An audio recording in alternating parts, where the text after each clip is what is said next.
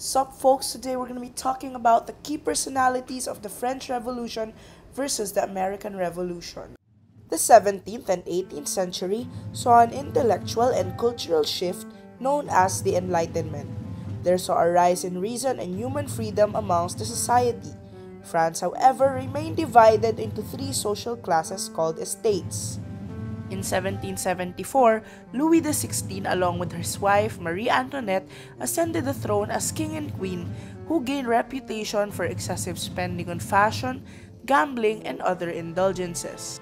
The Estates General saw a number of figures from the First and Second Estates who favored the Third Estate, such as Emmanuel Joseph Seys, a Catholic clergyman who wrote a highly influential pamphlet called What is the Third Estate?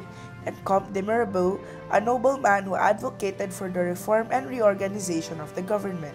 On the 14th of July 1789, Parisian revolutionary mobs attacked Fort Bastille, where they killed and paraded the severed heads of Governor Delaunay and Jacques de Fleussy.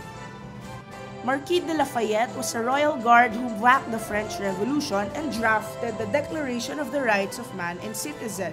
He was later arrested for his moderate stance on Jacobin radicalism.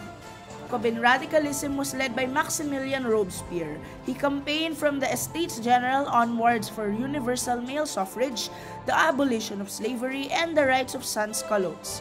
George Stanton was the first president of the Committee of Public Safety, but after the expulsion of the Girondins, he began to campaign against the use of force, so he was executed later on April 5, 1794.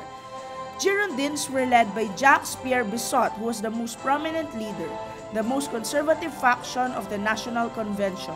This group was made up of businessmen, merchants, and financiers and supported the idea of constitutional monarchy.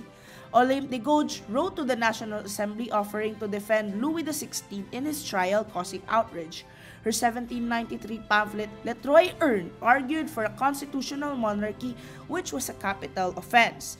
Both Brissot and Gouges were executed later on.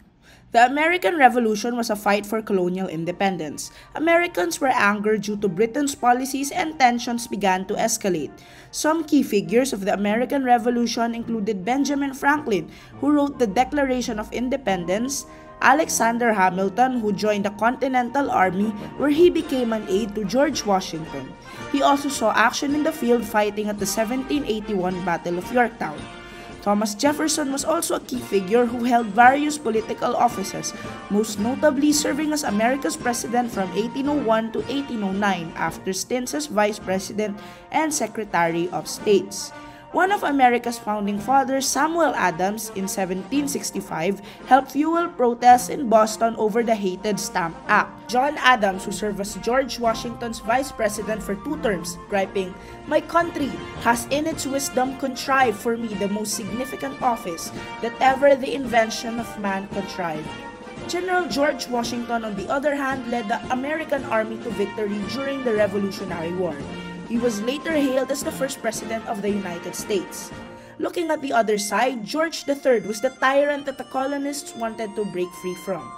During his final decade of his life, George was too mentally unwell to serve, and his son, the future George IV, ruled in his place as Prince Regent.